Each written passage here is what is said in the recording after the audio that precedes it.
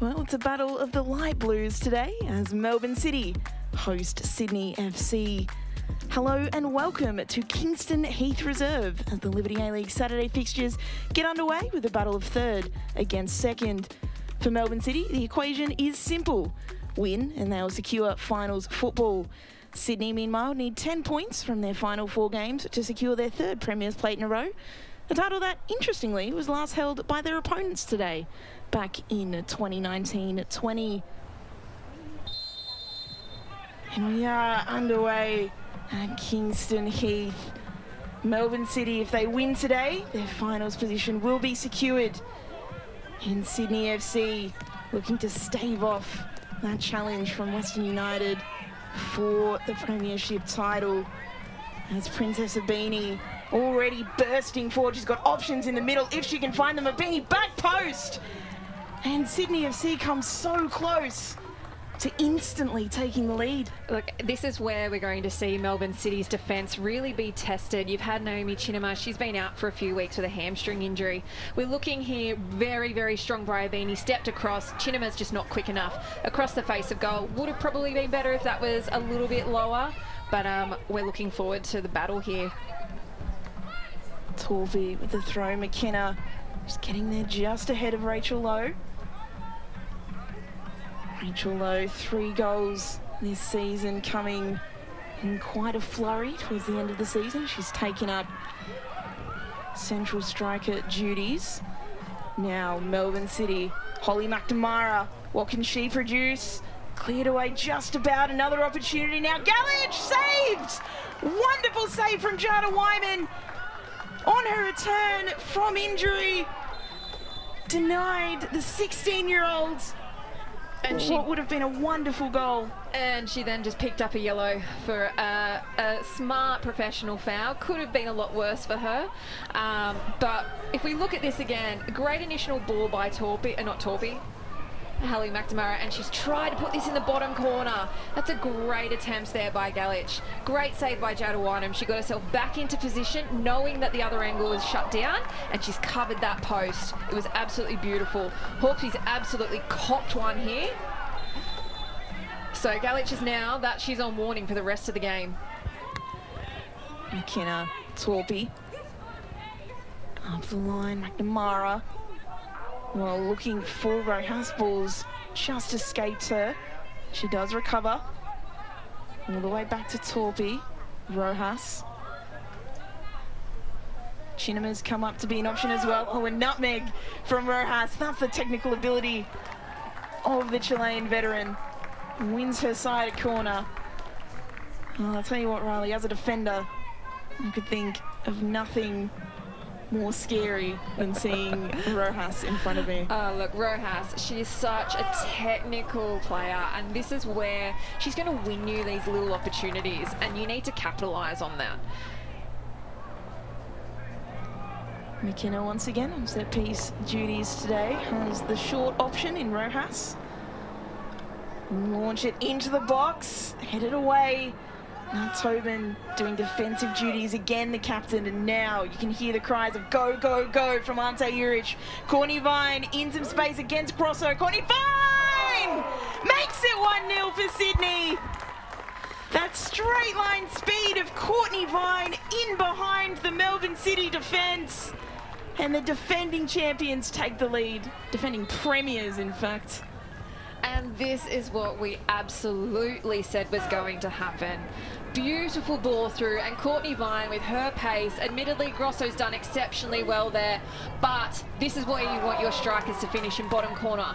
Sally James should have done better there, though. Yes, it is a 1-on-1. Yes, it is a well-finished goal, but that's very close to her, and she should have been able to get down to the ground quicker. Yeah, and that's the Courtney Vine that we've grown accustomed to in the last few seasons. The Courtney Vine that's become a regular starter in the Matildas lineup.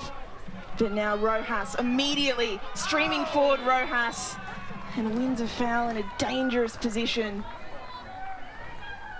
You certainly cannot relax against Melbourne City with their attacking riches. And this is when you've got someone like Rojas who's very, very good on the ball. And look, unfortunately, there's a swipe for a ball there, completely missed. Yes, it's, you know, a very light foul, but it's still a stock standard professional foul there. Now, this is a great opportunity for Melbourne City to get themselves back into this game and this contest. Looks like McKenna's going to be taking it as well. Well, it's certainly shooting range now, an opportunity for Tisha McKenna to score her 3rd goal of the season, her 6th in the A-League Women's.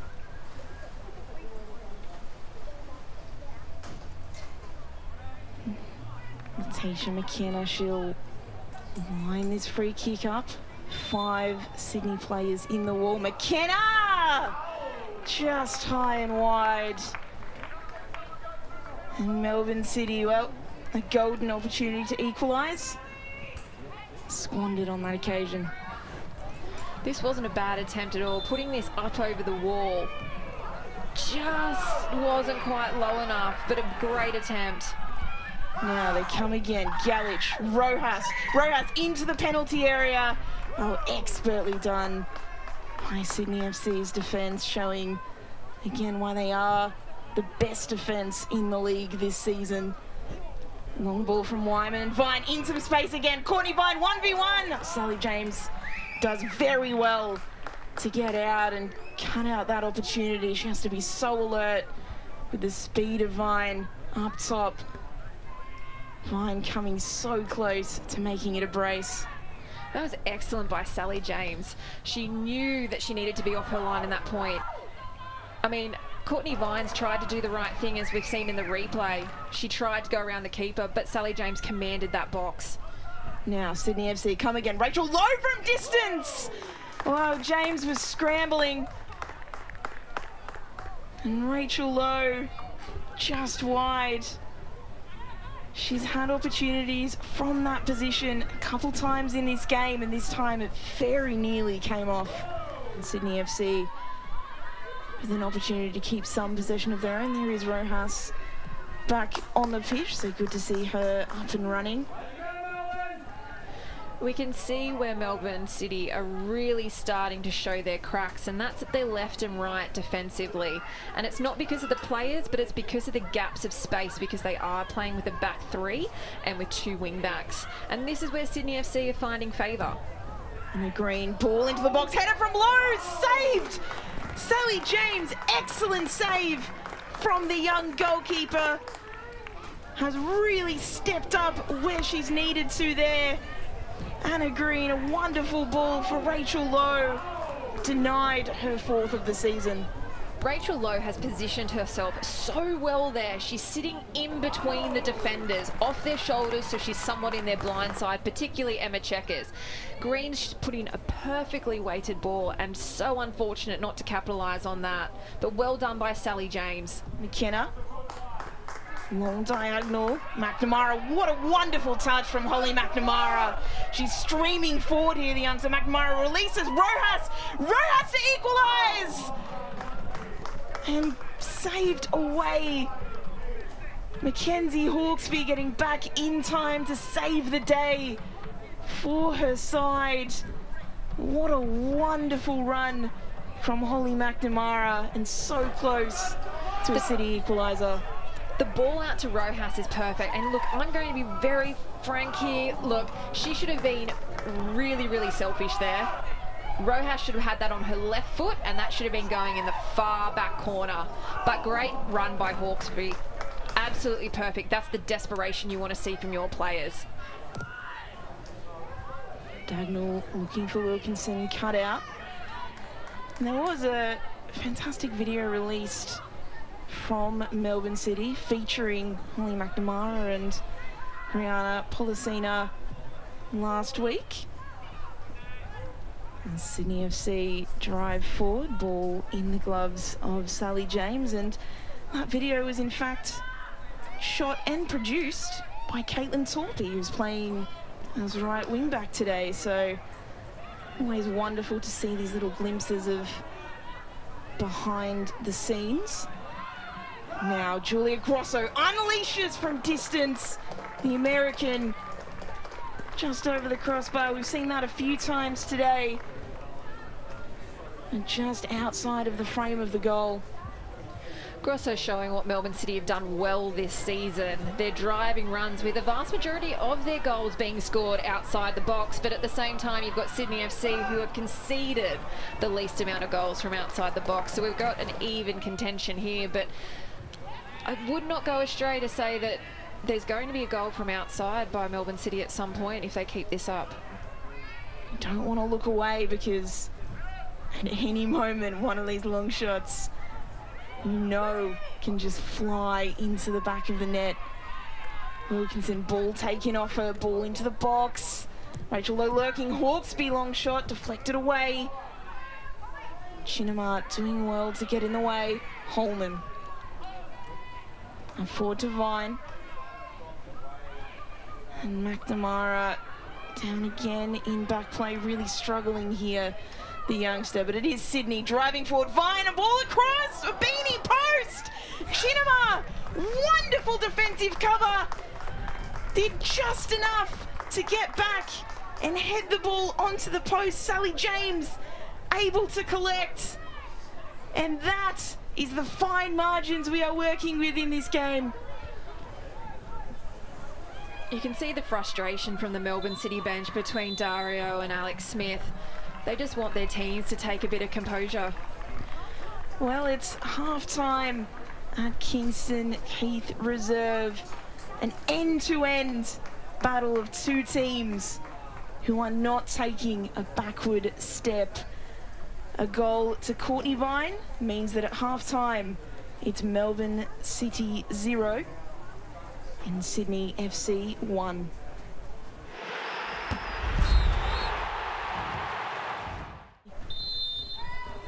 We are underway in the second half. Sydney FC leading through Courtney Vine, but Melbourne City still plenty of opportunities in it, and an enthralling second half awaits. Melbourne City and Melbourne City style will start us off by playing out from the back. They'll be pressed by Sydney. We'll see a long diagonal. McNamara, good to see her back on the park in this second half. Still going, McNamara. Rojas. The ball played through to Jada Wyman's feet. Jada Wyman, influential in the first half, made one cracking save when the scores were still locked at 0-0. And Sydney FC with the ball once more. Roas gave Holly a very difficult ball to deal with there. It was a bit of a rocket around the hip height, so she's done well, all things considered. But Sydney FC have me on the edge of my seat right now. The beautiful one-touches, the passages of play. It's almost inevitable that something is brewing here. You can feel the tension in the air at Kingston Heath Reserve. Wilkinson, neat little 1-2 with Rojas. Across to McNamara. Nice touch. She'll look to go one more, McNamara, but unable to find Galich. Cut out well by that organised Sydney FC defence. And you can see just then from Sydney FC playing out a beanie. A beanie with an opportunity. Princess Abini played through neatly from Vine. Abini to make it 2! Side netting. Princess Abini played through a wonderful ball from Courtney Vine. Oh, just beautifully weighted, slipped between the defenders. And look, Sally James has done well. She's come out. She wasn't necessarily in the best position, but she sent Abini wide enough to make the angle almost impossible to take a proper shot from. The question is, should have Abini just put a foot on the ball, hold it up there and wait for someone to come along? But the warning signs are there. We're getting closer and closer. It's great to see the youngsters coming through the game, and a lot of the clubs are starting to, you know, they involve them. They don't expect them to play out full games or have large amount of times because they're trying to foster their development in the right way. Torpy, McNamara, unleashes McNamara! Requires a good save from Wyman. Well, saw an opportunity for a shot and took it. Wyman equal to it.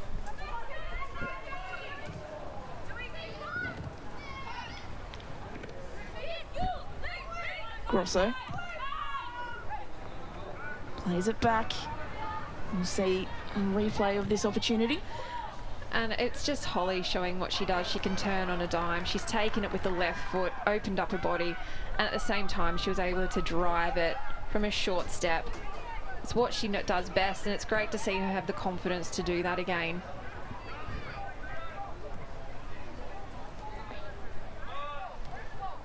Katie Bowen looking for options.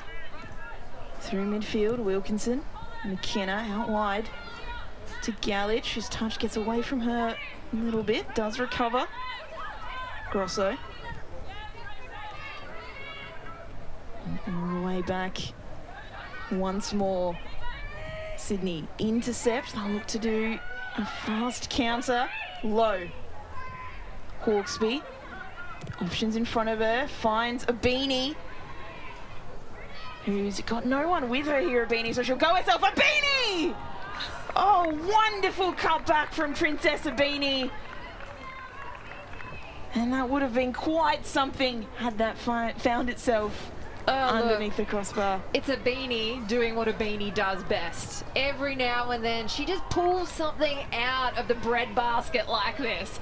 And this is what she does. She touches, takes one step on the inside and she lets rip. And it's typically hitting those cobweb areas.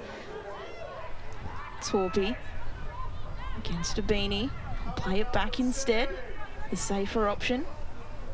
Rojas. Intercepted by Tobin. And Sydney FC are finding it quite easy to play out and play through that midfield. If you see here, they're just free. There's no discipline from the centre three that, you know, you don't have your 6, you don't have your 10s holding their positions. And Sydney can play it around this easy. Low laying it off to Hunter, who's been busy today. Sarah Hunter, perhaps her breakout season in this campaign, and showing again today why she is so highly rated by so many. 100% agree. Sarah Hunter has definitely had a season that she may not be raved about, but what she does is she's a very humble player and she goes about her business. And that's what she brings to Sydney. She brings that stability in that midfield. Well, 4 goals this season for Hunter, but doesn't just bring goals, brings midfield energy as well. Now Sydney, oh, beautiful ball through Rachel Lowe, 1v1 and Sally James. Lowe! James saved. Very good work from the young keeper. Did everything right in the 1v1. Just opened up for Rachel Lowe. She always had too much time, didn't quite know what to do with it. And James, a very smart save with her legs. Look, this is what Sydney FC have had a few of these opportunities, and Sally James has come out, and on both occasions, look, there Rachel Lowe needed to make the decision. You either take the shot one step earlier or you round around the keeper. Neat little 1-2 with Wilkinson. But Sydney FC, as they have done all game really, just able to get bodies in the way. And this is where we're going to see a Beanie running onto the ball, but she's been called offside by the looks of it, by not checking across the line. So by looking at this, it looks like Caitlin Torpy sat back a little bit deeper now so that Chelsea Blissett can bomb on. Checker in some space herself, the centre back. Ball aimed at Wilkinson. Wilkinson not able to get the required touch, although does win her side a corner kick. It's crunch time. Dario needs to start bombing these players on and going for a more attacking structure. He needs the points. He's got Melbourne victory knocking on his door. Corner in from McKenna. Crossbar. Both teams appealing. You can see Captain Emma Checker believes that Wyman got a touch on the way through. And for just a moment, it looks like we may have been close to seeing an Olympico rally. Oh, I've never heard that term until this season. I tell you what, it annoys me. That's just a corner that's gone AWOL. Now Briley Henry, the substitute. McNamara. She's got players in front of her, McNamara. Ball comes to Ocado, who stays with the ball, but Rule eventually comes away with it. Never quite had that ball under control there, Isabella Ocado.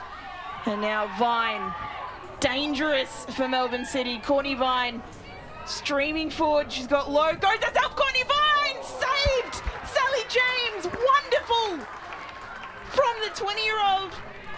A top draw save from Melbourne City's keeper. She keeps them in the game. Courtney Vine did exactly what I've been asking for. She's dummied, she's gone on the left, and she has placed that quite well.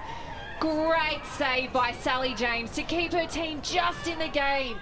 They needed that, and hopefully they can take some confidence. They've definitely had that success down that left-hand side, which with the way the wind is going as well, it's really helping them in their favour, even when it comes from a clearance perspective. We've seen how strong it is. It's kept that ball being pushed back.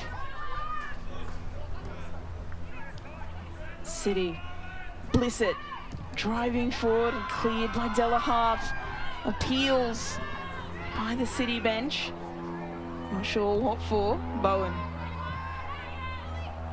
Ball played back to her, Katie Bowen. Still going here, Katie Bowen, deciding to go herself. Appeals for a foul, waved away by referee Anna-Marie Cayley. Torpy, what can she produce here? Played to Wilkinson, who'll lay it off to Emma Checker. Into the box, header, and oh, so nearly an own goal for Sydney FC. Jada Wyman in no man's land. The ball coming off the head of Deborah Ann Della Harp and almost flying into the back of the net. That's ones that just send chills down your spine when one of your own players does that and your keeper's off their line, because you're not quite sure where it's going. And with that wind, it's really been dragged along. Blissett, in swinging corner from Chelsea. Blissett! Melbourne City equalise! Caitlin Torpy at the back post! Unbelievable scenes at Kingston Heath. A late equaliser. And Riley Dobson, what a result for Melbourne City. This was a beautiful floated in corner, and look, Caitlin Torpy's done exactly what you want from players at back stick. You start in close and you check off and you put anything that you can onto that ball, because you're not quite sure where it's going to ricochet. Credit to Sydney FC. They still had players on their post, but it was just in between. This is game on. And full time at Kingston Heath Reserve. Both sets of players down on their haunches at full time. It's Melbourne City 1, Sydney FC 1.